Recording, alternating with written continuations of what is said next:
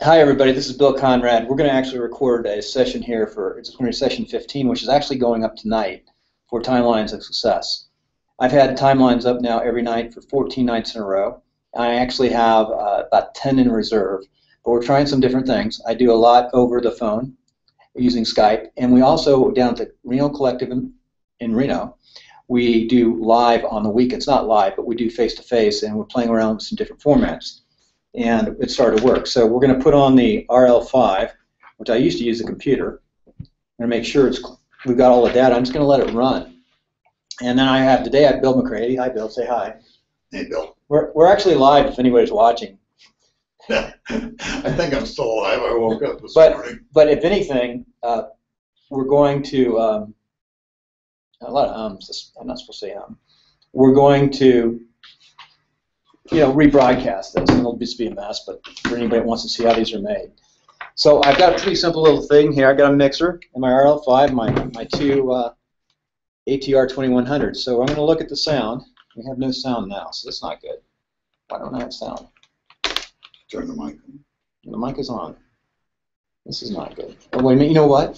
I have to put the power in there. See how we set up here? Luckily, let's have the power cord hooked up.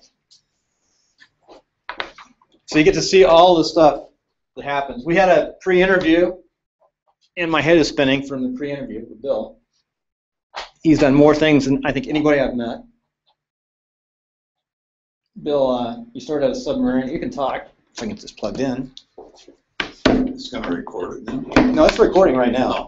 We're live on Google Hangouts to the world. This is newer tech. This stuff is just breaking really fast.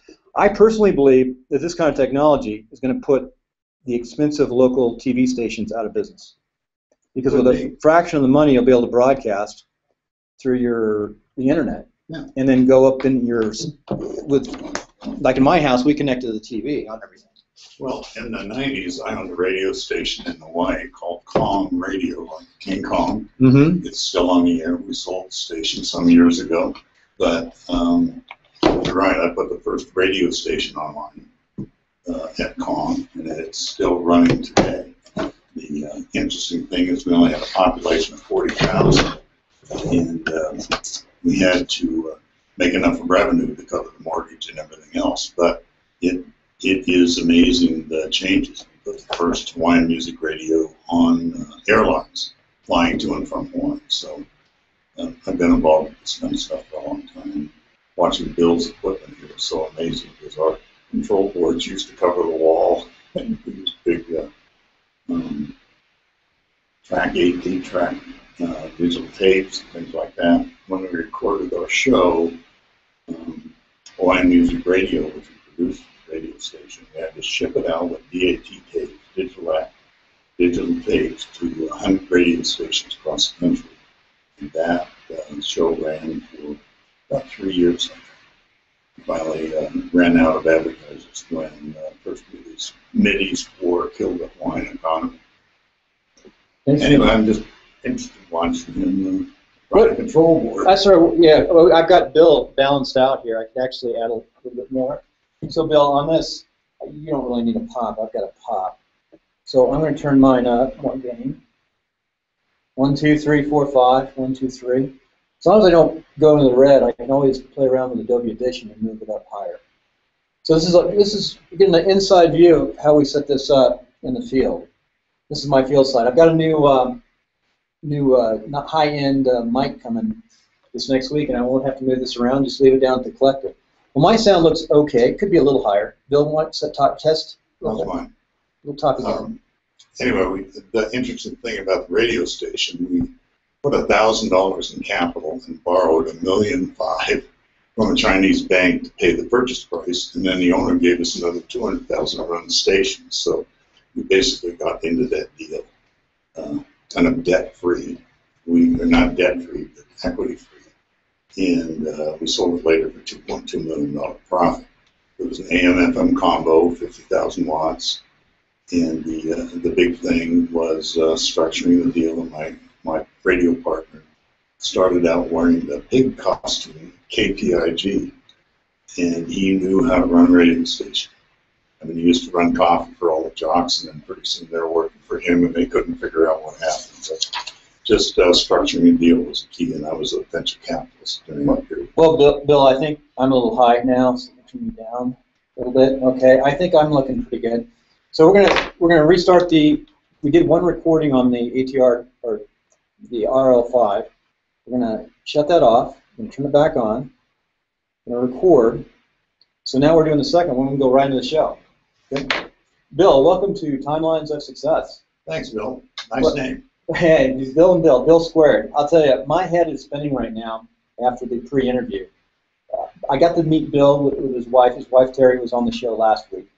And he does so many things, and his timeline is so extensive that there's no way we'll be able to cover all of it in any kind of detail. So how we'll start is, how did you get to where you are today? Well, basically, I'm an old guy now, 70. I ran out of job opportunities over 20 years ago, and the internet was just starting. I was on DARPANet kind of as an experiment before the internet came, and I was running a venture capital firm, and I decided to see what the internet was all about. So I traded a business plan review for a website. The guy couldn't program it, so I programmed it. It was a program called Hot Dog Pro out of Australia, the first HTML WYSIWYG editor. And that got me started, but my design was terrible. I mean, for the radio station, I designed bullets with little rainbows, stuff like that. What year was this? 1994, 95. It's when you had the radio station. Yeah, when I had the radio station. Wow. And I've been doing a lot of other things. We had a real estate project in Ho Chi Minh City in Vietnam. I was working on building computer clones in Hawaii with the help from Acer Computers in Taiwan. I had a Chinese business partner. And we were a Novell networking company. We did all kinds of stuff. So today I'd be called ADHD or ADD or ADD, whatever. Well, you know, you were right on the Pacific Rim. Between Hawaii and California, Japan, and Pacific Rim. That's when everything was happening. Right. Well, I built a big business in Japan already, and I'd already traveled to 15 countries in Asia, so I was very familiar with it. And Hawaii is just a jumping off point, but it's actually closer from San Francisco to Taiwan or Japan than Hawaii is because of the Great Circle Line. So there's 13 hours on the airplane. Right. Yeah, that's very true. Now, Bill, I know you can't cover this in 10 or 15 minutes, but you're going to have to try to really push this down. Tell me how you got off a nuclear submarine being an officer in the Navy in the 70s, right? In the 70s, yes. I got out in 71. To where you are today, because it's an amazing journey. I've never seen anybody do more different things than you. So if you can, try to cover the highlights of that journey to that. Okay, well, first let me start. Nobody in my family's ever had a job. They're all entrepreneurs. My grandfather owned 10 or 12 businesses, including a railroad. My father had a tool guy and machine shop business for all his life. In fact, while I was on the nuclear submarine, he was building missile nose cones for Polaris submarines. So we're just kind of serial entrepreneurs. But I got out of the Navy and went to work at the shipyard as a GS-13 for about 6 months. I couldn't stand it, so I quit and had started a big Amway business back in 1971. And the bottom line was I had to move into another apartment. And the guys next door were astronomers, and they said they're looking for somebody to run the Mauna Kea observatory, something big one. So I jumped at that, and jumped off a wall, and I went to the big one. And it seemed like one job and one opportunity just comes right after the other. So I worked there for 5 or 6 years and put the whole thing together. And then I moved back to the mainland to help my dad with his machine shop business. And along the way, I got involved with the Alaska Pipeline, recruiting engineers for that. I went to Alaska for a year and made a lot more money than doing anything else, and still building the business. Now you built that Amway business, right? Too. You're still building the Amway, right? Well, I stopped building that in 1988, and I'm just collecting residuals. And your residual today is 4,500. Unbelievable. Okay, one of the only guys killed here probably that did that. It's Anyway, 10 o'clock. along the line, I got interested in venture capital. I moved back to Hawaii and I went to a meeting and sat in the front row about they were going to start a venture capital. And the front row got elected to the board of directors. And I said, I better go back and figure out what the heck that is. So I'm pretty good at reading and studying and self-directing. And Bill put that together. The Hawaii Venture Capital Association group and the state started Global Crossing, which is one of the biggest internet providing gateways across the Atlantic. A lot of other things. That's how I got in the radio station business. So we did all kinds of things, built computer phones, Novell network companies, things like that. And along the line, I learned to program HTML. I traded the business plan review for a website. The guy couldn't do the website. So I found a program called Hot Dog Pro, which was out of Australia, an HTML WYSIWYG program, and started. And after that, it was just took off. The venture capital site, which is called Venture Plan or VentureMap.com, did business in 102 countries. So my wife got involved because I told her how to market this, and that's part of it. And I've been building websites and things like that. And I got interested in day trading futures in 1995 and bought a bunch of $3,000 programs that never worked. So I wrote my own. This is kind of my history here. And Gary said, why don't you put it up on the website and we'll sell it. And then the website's done well over $1 million in sales over the years. It's pretty obsolete now, pretty long gone. A lot of people.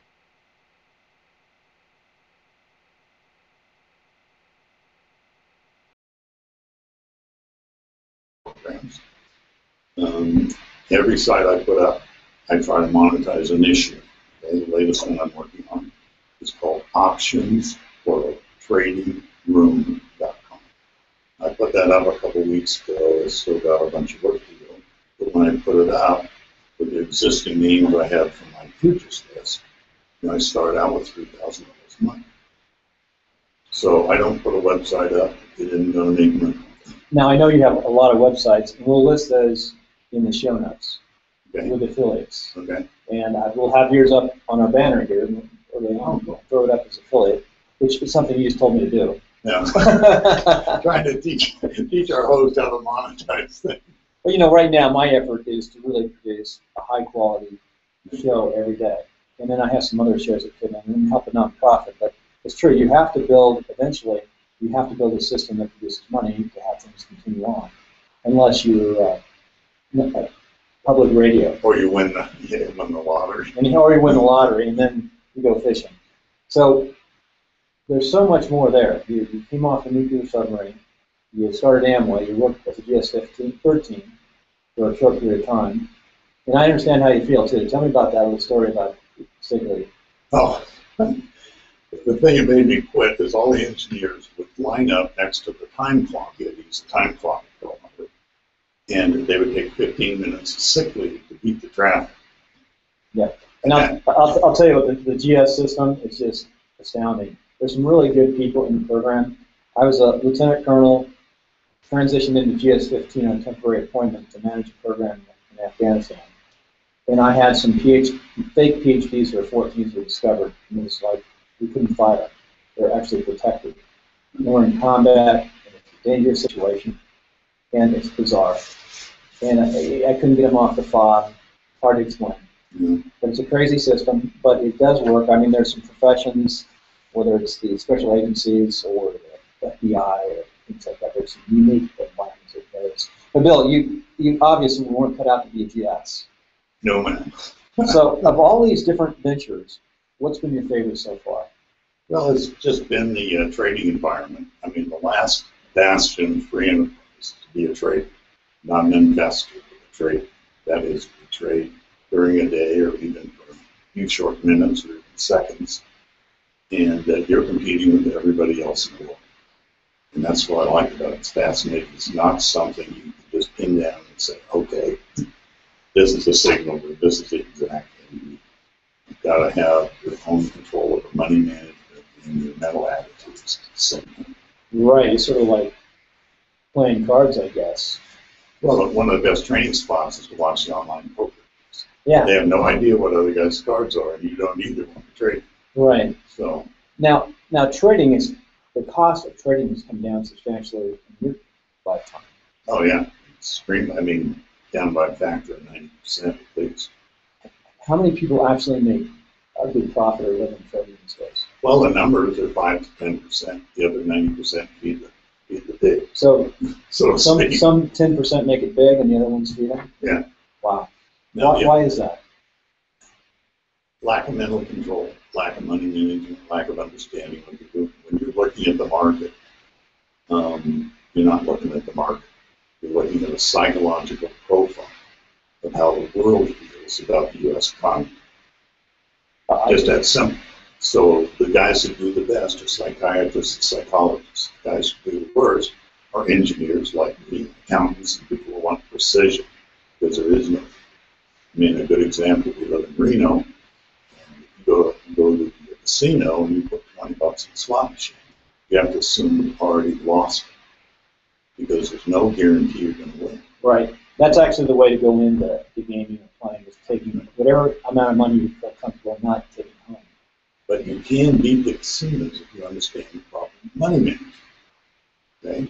If you have a negatively biased system, which means the casino's always going to win. Right. Okay? They have the There are odds. various betting systems. One of them is a martingale system. Martingale system says if you lose, double your bet. If you lose, double your bet. If you lose, double your bet. Well, the casinos won't let you do that 5 times because they know ultimately you'll win. Right, but you could lose And 20 you run times. out of money. Right. I mean, it does happen.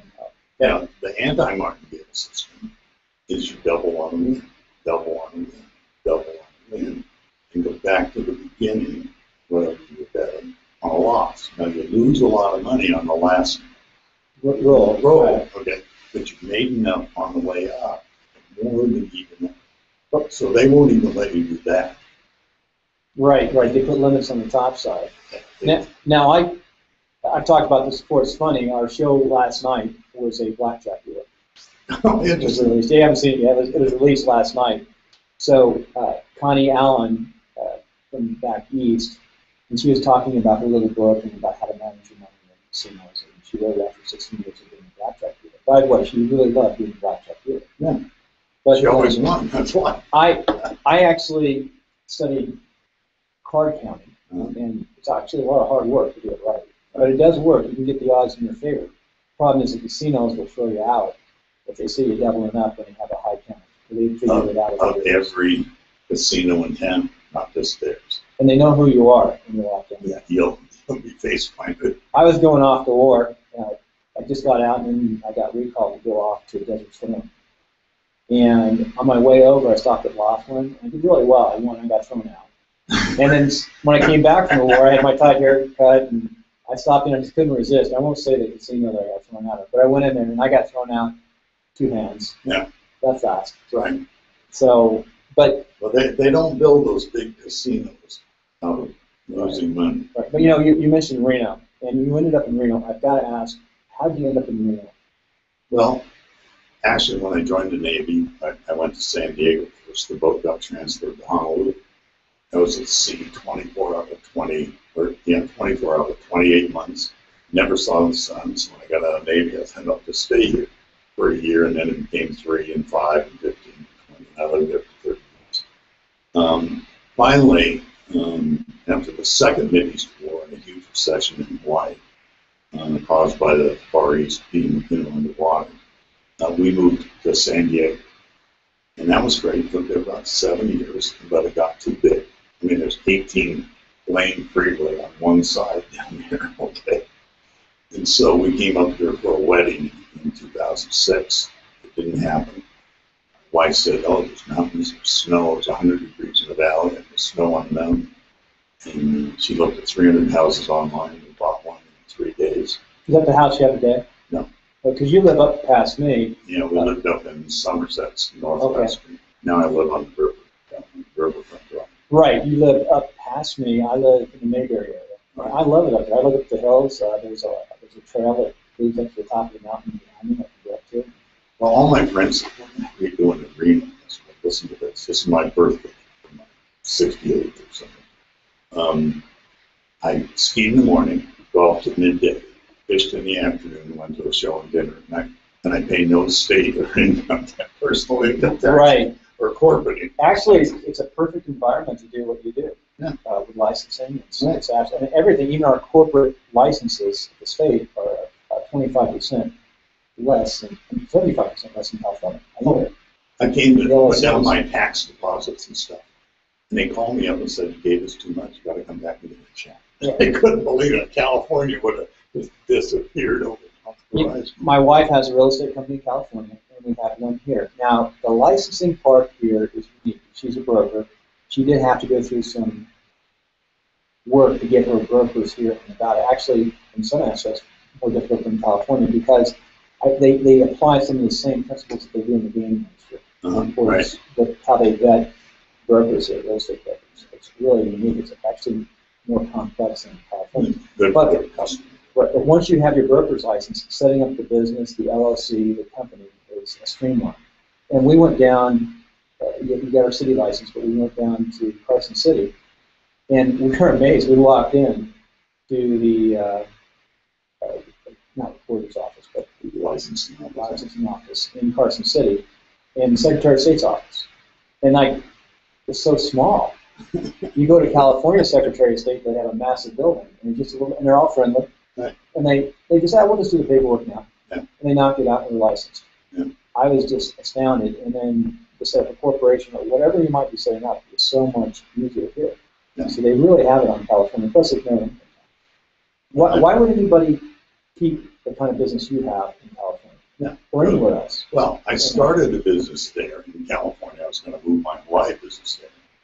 And they didn't do anything with it for 5 years. They charged me $8,000 Yeah. because it was inactive.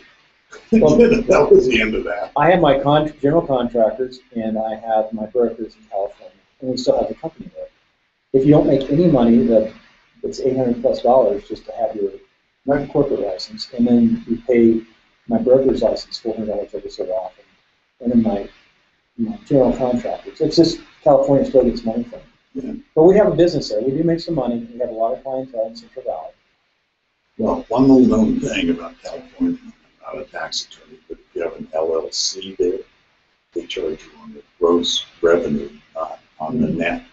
I forgot about that. They have, in a lot of cities have mill tax. That means based on the gross. Right. And we don't want Nevada to go that way, that's for sure. They're trying to do that here again. That would, Put them down in the ballot. there are 5 states, and New Hampshire is a nice state. Right. My wife is from Beverly, Massachusetts, right on the border with no income tax, no sales tax. They do have high property tax, but that's one source of collecting. But anyway, going back, we sidetracked a little bit. Reno's a nice town. Yeah. It's a real nice town. Love it. We're going to go to this later. We'll talk about what you like to do, and we'll talk about fishing. Okay. So, Bill, during your journey, what's the toughest time you ever had?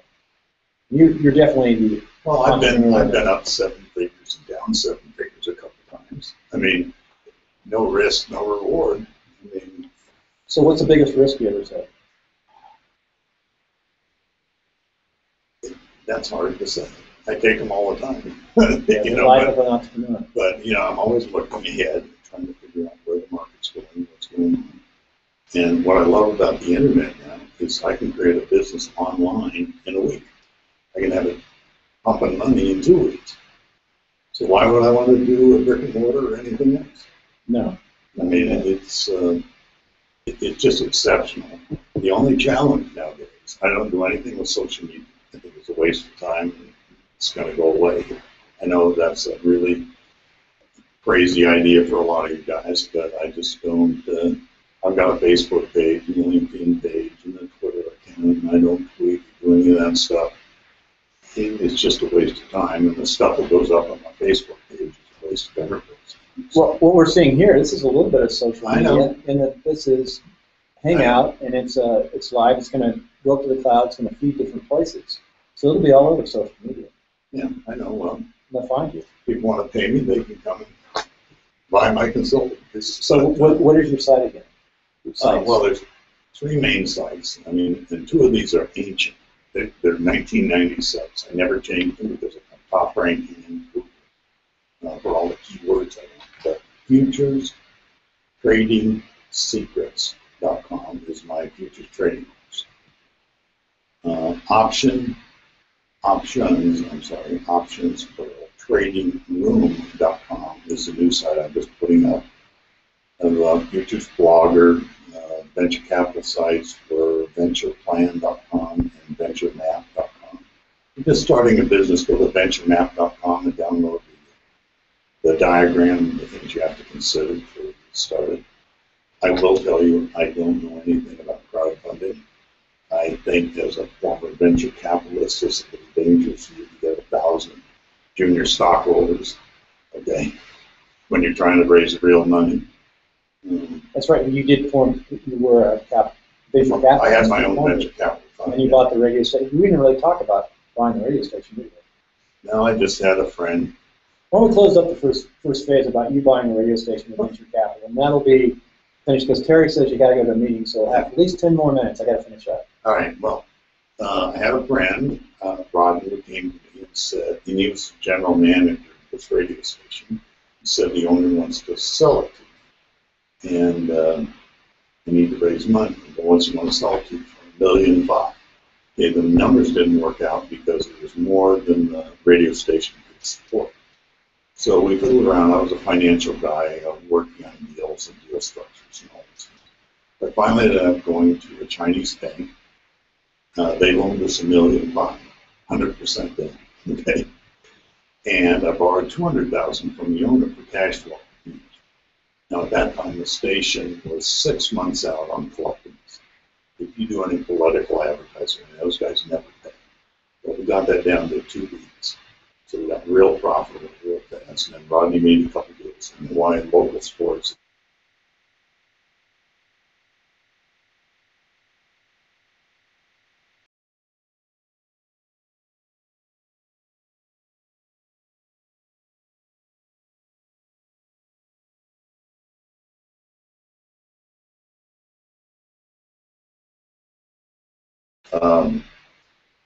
It put down every other radio station except us, and it took out the newspaper. So the only place people could advertise with us. And Rodney and his brilliant management staff said, we will not take an advertising dollar from you for the first 3 months. So we ended up with a loyal customer base you can't believe. Ultimately, we ended up with 5 times the ratings of all the other radio stations combined. So we became the island radio station. So if you go to kongradio.com, you'll see the big gorilla and all that stuff. I don't know if John's changed the logo, but it is a local station. AM, FM combo. We had the longest running country and western show. So we had Hawaiian entertainers, all kinds of stuff. So did you sell it? Yeah, we sold. By the way, this nice is live. We're actually broadcasting on Google right now, Google Hangouts, and you can come and watch it. I'll have the link. But you'll see on the production, I couldn't do what I just did if I had someone other than Bill, because he's been in this media business and done all these different things his whole life. And I know he has to go to a meeting like in 5 minutes. So we'll continue on and drive on, but I had to just go plug in the computer because I forgot to plug in the power to the Mac, which is working really hard right now. And by the way, next time, I'm learning, this technology is new, and I'm going to have a new mic out here that will really be crystal clear. All right. We're just picking up off the computer and having fun right now. Well, I was going to tell you something funny about the radio station. Go ahead. I did thousands of live presentations to as many as 11,000 people and 15,000 people speaking Japanese and stuff like that. So I was not unaccustomed to doing public speaking.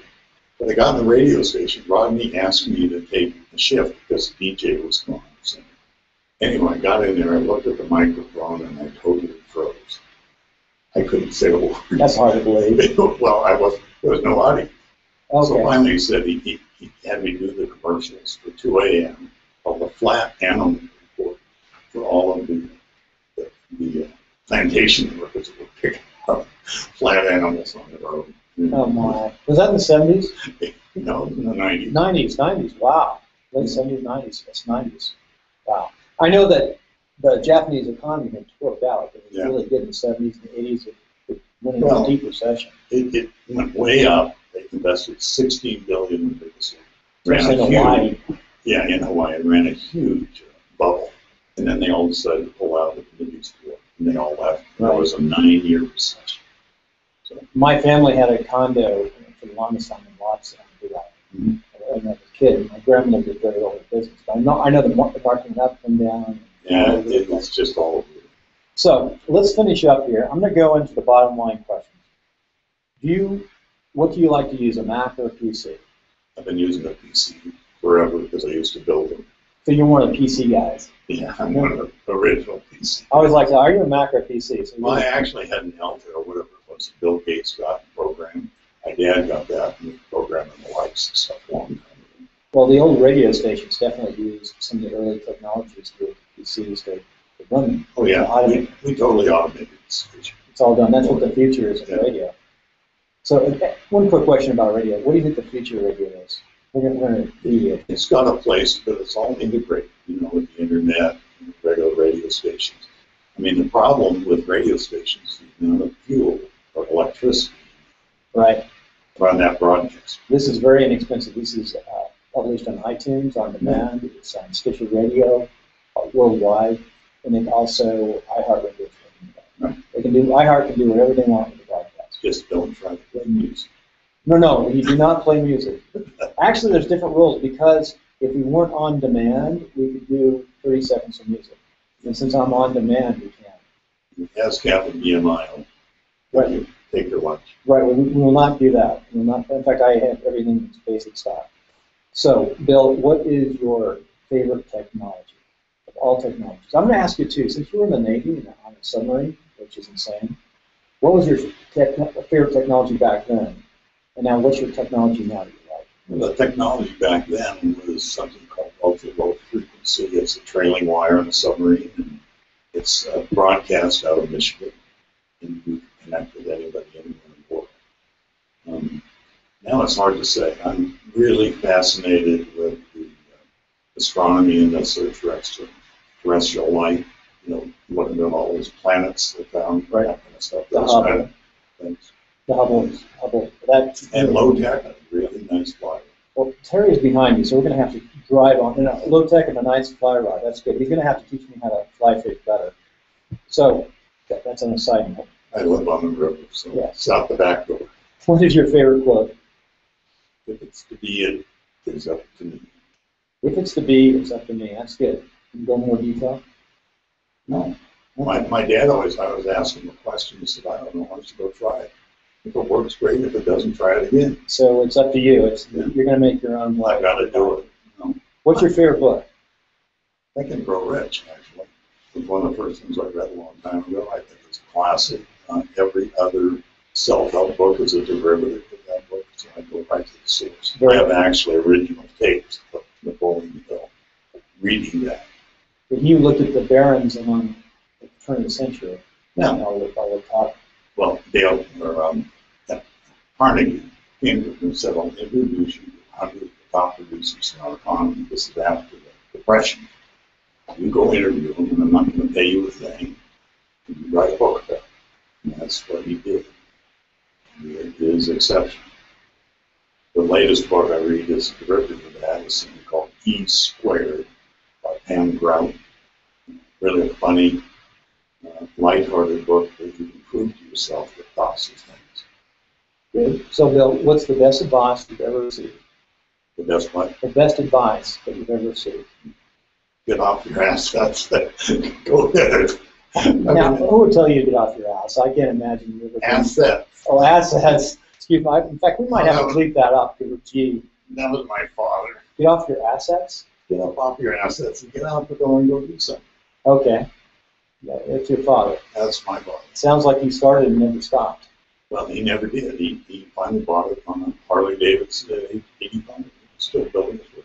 In fact, if you want to go to Bill McCready Model Trains.com, you can see the stuff he did. It's on live steam locomotives. Well, live steam, that's fun. Yeah.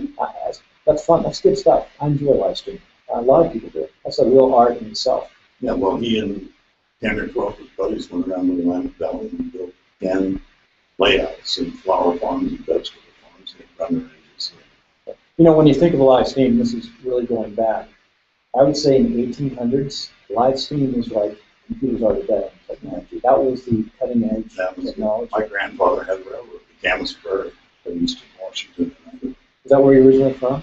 No, I'm from Rockaway, Oregon. Actually, I was born across from the Tillamook Cheese Factory on the way to the hospital. So that's fishing country, isn't it? Yeah, well, I go every spring for a lot of ski. Oh, steelhead. That's wonderful. Ever been up to Alaska fishing? You must have gone. Yeah, I work on the pipeline.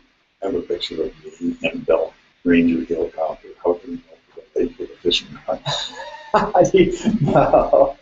Now, you know, that leads us into our tying it all together. And the first question we ask is, when you're not working, in your case, I'm not sure if you really work or you just do things you love to do that make money.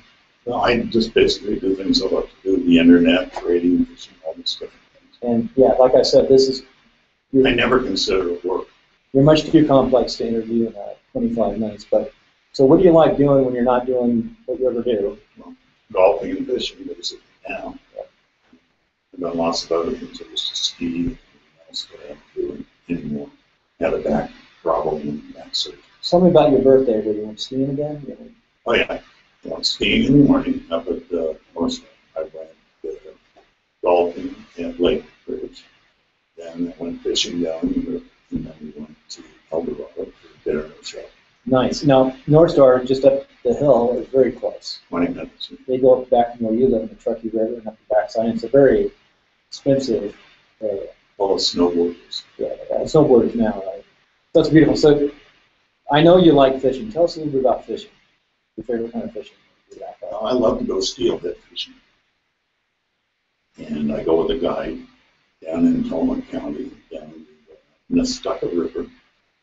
We put in about, 3 hours up and float down, and he knows every nook and cranny. That's the monster fish. Oh, no, that's a beautiful big steelhead. Yeah. You keep one of them? Yeah. But basically, you can only keep the hatchet fish, the wild run is what they're Right. about. They got to be tagged. Yeah. That's right. That's interesting. Now, you fish out your back door, too. Yeah. Truckee. Truckee's not a bad little river. A little rough this year because of the water flood. Well, yeah, but one of the members of the Truckee River Fly Fishers Group, which I'm a member of, went out to take pictures of this fish. Dropped the line in about a 5-pound grain. Wow. How far And out? while he was sitting there, quite a ways by Mayberry Park, while he was sitting there, his line was dragging in the wire, and he watered, caught another one. Oh, man, that's a good day. I go out between 8 and 8:30, usually they'll hit in the evening. Yeah. And then right down here, we're downtown Reno right now, but right across the street's a water park, and there's deep holes in the morning when the kids aren't in there. I've caught 14 inches out of there. Really? Just throwing a line. I never fished Right down here, there. right here, I just, in the morning, because once the kids start showing up in Oh, the yeah. rafters and all that. Yeah. So, Bill, this is an amazing conversation. Way too short a time to do a full interview. And like Terry, your wife, is telling me, I got to go. You're a busy guy.